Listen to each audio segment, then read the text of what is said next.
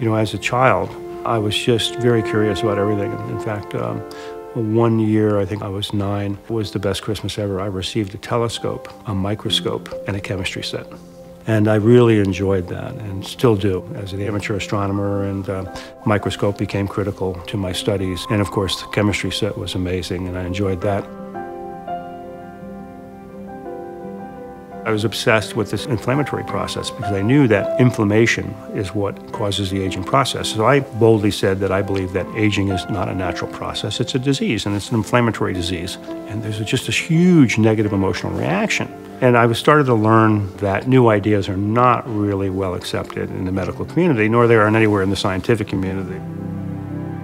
I think to talk about health or beauty separately makes no sense at all, because true beauty is just incredibly radiant health, and that is what beauty is. It's what makes you attractive.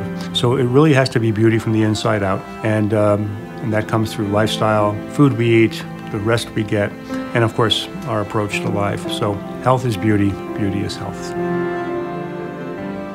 I think being a scientific rebel means that you are looking at areas that are specifically not part of the mainstream or approved ideas, and I think that's how we make progress. So a rebel is fine. You just have to get over the fact there's going to be a lot of negative comments and criticism, and so you have to thicken your skin a little bit to get through that.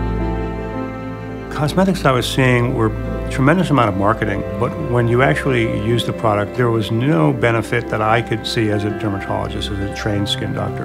So I wanted products that were based on science, that would truly perform for the consumer.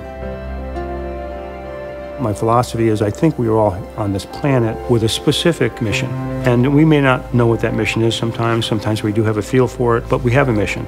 And there's no mission that is trivial. You know, whatever your position is in life, if you're taking care of your children or if you are president of the United States, you have a mission. And to accomplish that mission, you've got to be healthy. You have to have a good brain. And you've got to have a body that responds.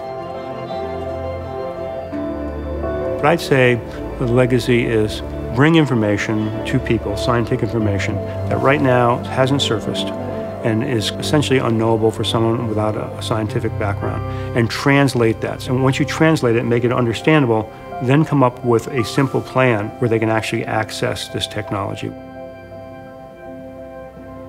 The question, I guess, is, do I feel like I've achieved my life goals? And I feel that in many ways I've achieved the goals I originally had, but the thing is, it keeps on changing. And as you learn more and as you achieve more, then you say, well, if that was possible, what more can I do? And so, yes, when I finally find that magic bullet where people can achieve 80 or 85 years of perfect health, then I think I've reached my goal.